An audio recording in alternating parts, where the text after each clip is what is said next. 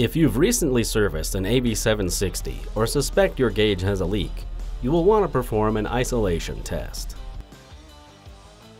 Here is a list of necessary tools and equipment for a successful test on both a 2-port and single-port cylinder.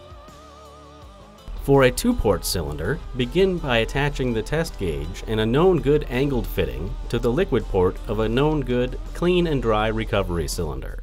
The cylinder will add volume, which will provide a more stable rise at the end of the test. Then attach a known good vacuum hose to the vapor port. Attach the other end of the hose to a vacuum pump.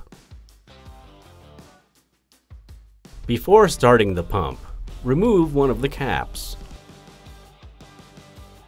Next, open the valves on the cylinder to ensure the setup is equalized at atmosphere.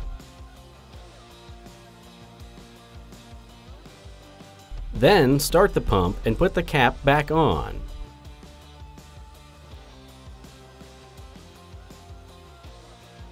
As the pump begins to pull down, ensure there is a steady fall from atmosphere down to below 200 microns.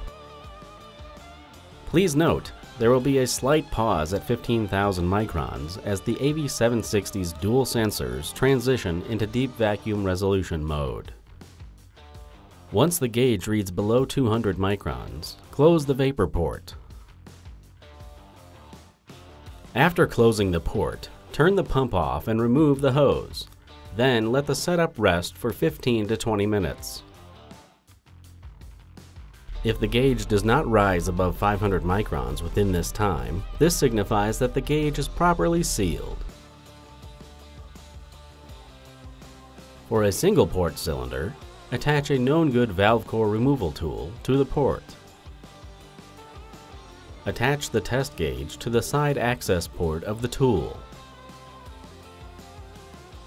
Then attach a vacuum hose to the main through port of the tool.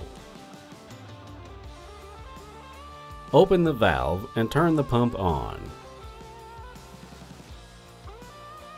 As the pump begins to pull down, ensure there is a smooth transition from atmosphere down to below 200 microns.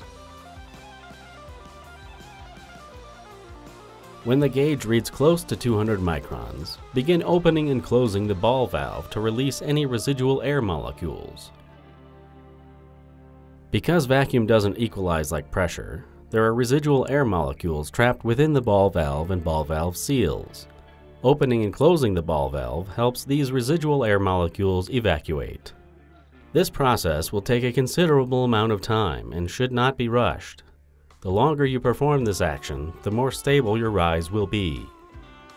Once the gauge reads below 200 microns with a closed ball valve, remove the hose and let the setup rest for 15 to 20 minutes.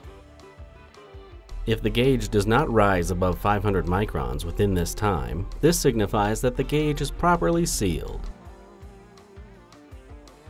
When we compare an acceptable rise to a leak in the setup, you will see that the acceptable rise will be slow and over time will equalize. A leak will show a rise all the way back to atmosphere.